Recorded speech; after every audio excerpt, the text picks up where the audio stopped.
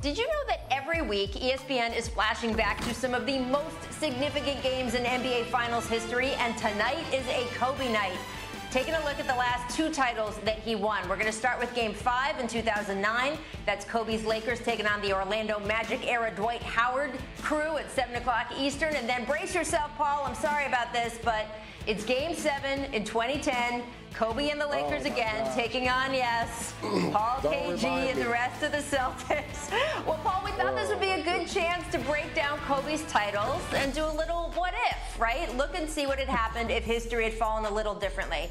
So, Paul, I'm going to have today be the best day of your life. What if you had won that Game 7 in 2010 that we're replaying tonight? What if, in fact, Kobe had never won the 2009 title either? If KG never got hurt that year, or say LeBron's Cavs, right, that won, I think, 66 games that year, had been a little better in the playoffs. What if Kobe had never won in 2009 or 2010 without Shaq? How, Paul, do you think his legacy would be different? Oh, it would have been a huge difference. I think we would have questioned, could Kobe be the best player on a championship team? I mean, we know he played with the most dominant player, but that was the question. Could he win without Shaq? And that's what he wanted to prove to himself. And that's the reason, you know, Shaq was shipped out to Miami and other destinations, because Kobe had something, he had a chip on his shoulder. He wanted to show everybody that he could be that guy. And he went out there and proved it. I mean, that 3-year stretch from 08, 07, 08, 09, 010, he was the best player in the league, even though he only won one MVP during that time. And if he had to beat us in 08, we'll be having GOAT discussions about him. But we got in the way, I guess. You know, he was just so obsessed with winning another championship to prove, because Shaq had gotten his ring in Miami. I think he would have done anything. Now, he was pacified in his trade demand when they brought in Pau Gasol. But if the Celtics had taken them down 2 years in a row, had KG not gotten hurt, had Perk not gotten hurt, and the Celtics were celebrating back-to-back championships, why isn't Kobe revisit maybe getting traded again? Because that was one of the motivating factor. And he, as Paul said, I agree, he was the best player in the league at that point. LeBron was just ascending to that spot. And I think, knowing the way Kobe was and his drive, if it wasn't going to get done with the Lakers, he'd have gone somewhere else. And good thing for the history of the Lakers and good thing for Kobe, he did get those 2 titles. And those Lakers teams that won were great teams. There's no doubt about that.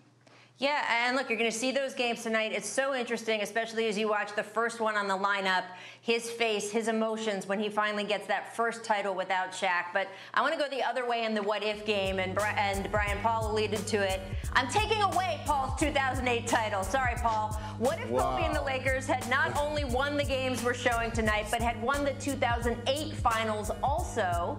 Kobe had been able to pull off what we know had always been a goal of his, right? Winning as many titles as Michael Jordan. Brian, how would that have affected his legacy? Well, it's possible that that team would have gone on a run, because, you know, they were awesome the next 2 years. I can't look away from the 2 20-point leads they blew on their home court to the Celtics in that series. One of the games, Mr. Pierce had 38 points in L.A., all-time classic game. But that team in 2009 and 2010 was loaded. Lamar Odom was at the top of his game. Yes. Pau Gasol was at Hall of Fame level. That team absolutely could have won 3 in a row, but the Celtics were the better team, and they deserved it. And I'm not just saying that because Paul Pierce is sitting here right now. I have no problems objecting to Paul's face. But that Laker team was a spectacular team, and they could, under other circumstances, have won 3 in a row or more. Yeah, they had. You know, the good thing about those teams, if they beat us in 08, they had really good chemistry, man. The way they moved the ball, they ran the triangle to perfection, and you know, but the thing is, they went up against a tough defense. We had one of the all-time defenses, but man, if they win in 08, but see, I look at it the other way. What if KG would have been healthy? What if Perk didn't get hurt? Right. I could be sitting on 3 championships. Then what? Well, Paul, as I said, I don't think you should. I want everyone else in the country to watch tonight. And, Paul, you should watch the first maybe 3 or 4 hours of the broadcast, but turn off when you get to that fourth quarter of Game 7 in 2010. No. And the rest of you, I just have 2 words for you. Ron Artest. Take a look for our guy there, because he was sensational in that game as well. Thanks for watching ESPN on YouTube. For live streaming sports and premium content, subscribe to ESPN+.